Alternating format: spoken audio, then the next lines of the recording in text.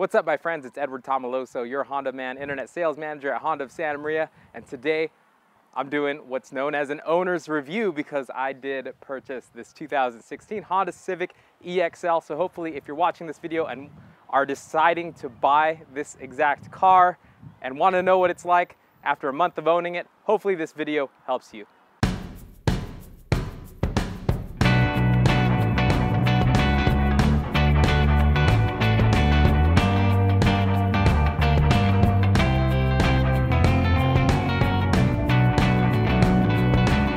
So as I mentioned, I did get myself into a brand new 2016 Honda Civic EX-L. I've been getting the request to do this video a few times by different viewers, so I figured I'd do it, and it's in a different setting. It's actually in front of my house, so check it out. I'm just gonna go over the different things that I love using every single day, as well as just the features that are really handy in my daily life, and then also a few things that I changed that it didn't come stock with, which is mainly the tint. So let's take a look.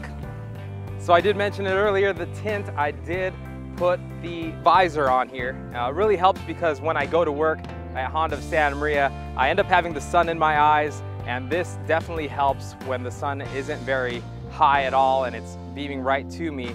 I don't really have to use my interior visor very often. Makes it really nice. It's actually limo tint, and it goes to the arrows on the glass itself. Next thing I did, I put limo tint on all windows in the back. Biggest thing with that is if you're deciding to go limo tint, you want to consider what it's going to be like at night. If it doesn't bother you that it's too dark, definitely go with it.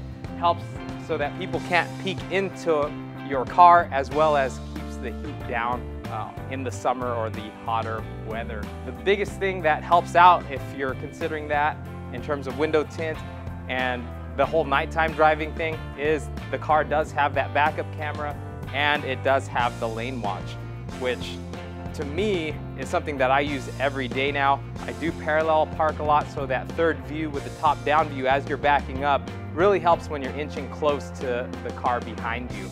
And then of course, that lane watch, who doesn't love it?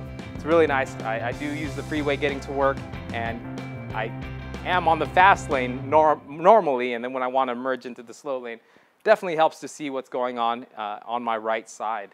Another thing I use almost every day, which I didn't think I would use every day, is the remote start. The mornings have been pretty cold, and since I have it, I might as well warm up my car. So the way that the remote start works is if the car senses it's cold outside, it'll actually bring it back to that 72 degrees room temperature inside your car. Just started my car right now. All you have to do is push the lock button until you hear the beep, and then hold that start button. Car will start. It'll hold that start for 10 minutes. And if you want to extend it, let's say you're at the gym and you started getting the car warmed up, but you want to extend that time because you're going to be another 10 minutes. So 20 minutes total. All you do is you push the lock button once, and then you hold that start button again, and your headlights or your turn signal lights will flash 6 times, letting you know that your time is extended. This will work if unobstructed.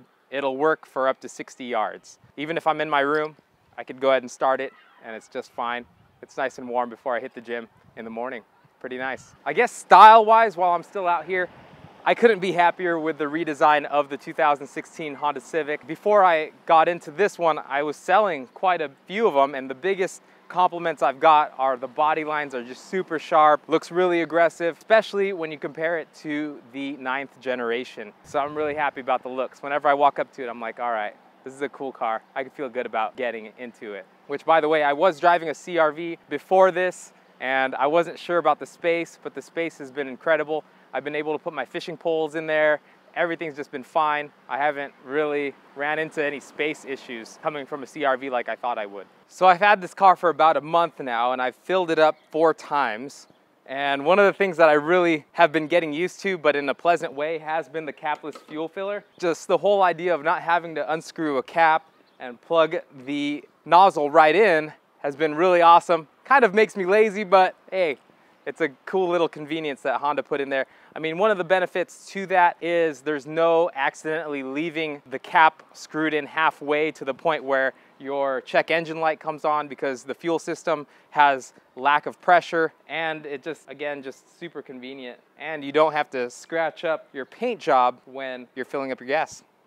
Speaking of paint job, I decided to go with the Lunar Silver Metallic. I love it. It is a new color for 2016 for the Honda Accord, the Honda Civic. They haven't put it in the CR-V yet, but they did make a Lunar Silver Pilot, which is really nice. My biggest consideration was keeping it clean. I mean, this car is actually really dirty right now.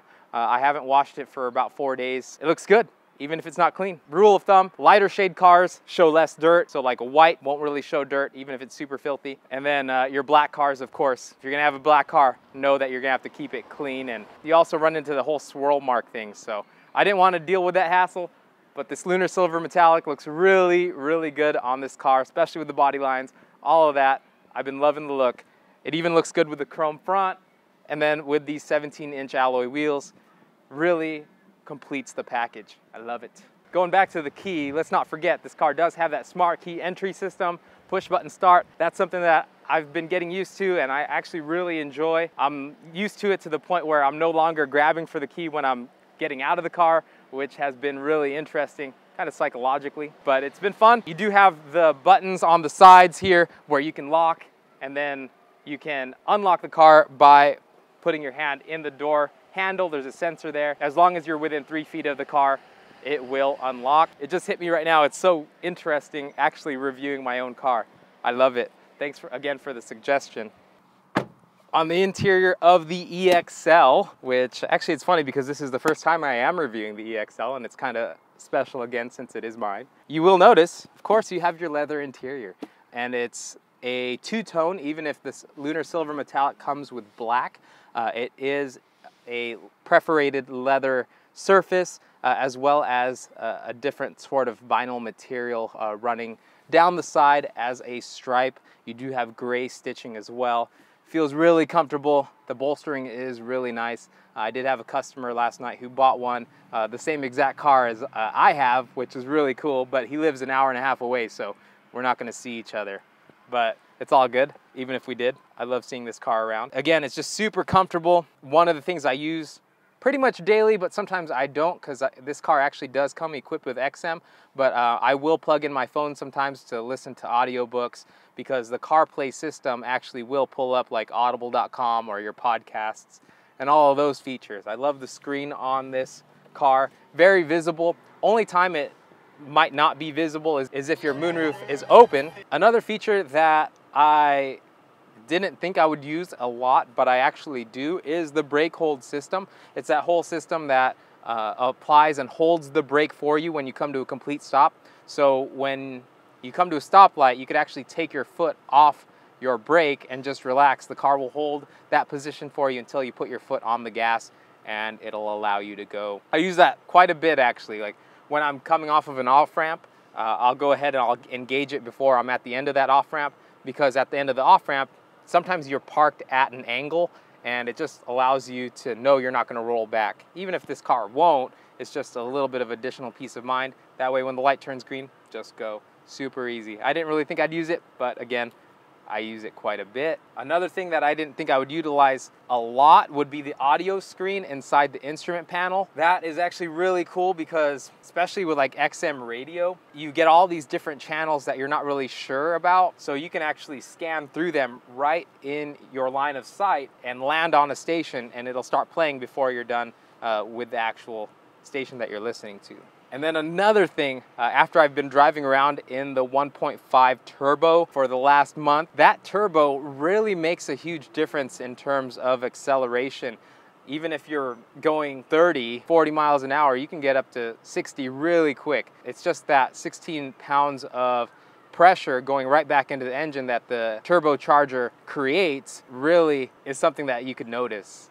The more I talk about it, the more I realize there are things that I didn't think I would use, but I really utilize quite a bit. I even utilize the heated seats in the morning. I mean, it's just another comfort factor. Even if it's like 60 or high 50s, it's just nice to be able to warm up really quick and get to a comfort level, then turn it off when you're done. Especially if you wake up early in the morning. I mean, that feature is key. Even the moonroof, I didn't think I would use that a lot, but as you can see, I leave it open. Another thing is you do have the tilt function on the moonroof. With the black interior, there is a tendency for the leather to get hot. If you're going to leave the car parked, say an hour or so, and it's really hot outside, if you leave that moonroof cracked open, it'll let the hot air escape, keeps the air fresh inside, really makes a big difference when you get back into your car after a long day, or if you go to the grocery store or anything like that. One thing that has been really interesting to get used to after having the CR-V is the electronic parking brake. I love what Honda did with that because there's less clutter, there's no pull handbrake like the previous generation, as well as no foot brake, so you do have more room for your feet, which is something that I really find very well designed. All you have to do to operate it is put your foot on the brake, pull up on it, and it will set. Push down on it, and you'll hear the electronics work, and it will disengage. And again, after driving this car for a month, I really have come to appreciate the cable management system on this vehicle. There's that little cubby down here where you have your USB port as well as another power outlet, which really helps in terms of making it less cluttered. I really enjoy getting into a car and not seeing a bunch of trash or things that are accumulated over time of using it. This system really makes a big difference. And then overall, I mean, just the aesthetics of the car, you have this sort of metallic finish as well as the soft plastics, and then all centered around the touchscreen. Definitely a good job in terms of the design of this car. Of course, you get the dual climate control on the EX-L. Another feature that you get, I mean, jumping back on the outside, you do get your fog lights. That comes on the EXT and above. Of course, EXT and above give you the, like I mentioned earlier, the XM satellite radio, which I am not even sure if I really want to keep, but I do enjoy it. High quality sound, and I don't lose it if I'm gonna go on a road trip. That's awesome. 15 cubic feet of trunk space. I've utilized that after moving into my place. It's something very key. The auto day night mirror that comes on the EX-L, I haven't really seen much of a difference. One thing that I will mention that I really am glad I got the EX-L, one reason is the power seats. Well, the power driver seat, I really enjoy it. I like the ability to fine tune my seating position. Sometimes I like to sit higher, sometimes lower. It's a very nice system. One thing that would have been a little bit better, but I'm not going to knock Honda for this, is the lumbar support. There isn't a lumbar adjustment. That would have been nice, but it's a really nice car. I can't knock them for that. Now, to touch on something I don't use very often, I don't use the Econ button very often at all. I think I've turned it on once this whole time that I've owned this car just to see how it works. But I mean, with this engine, I mean, it's just really fun to drive. So if you haven't driven the 2016 Honda Civic EX-L, I highly, highly suggest it.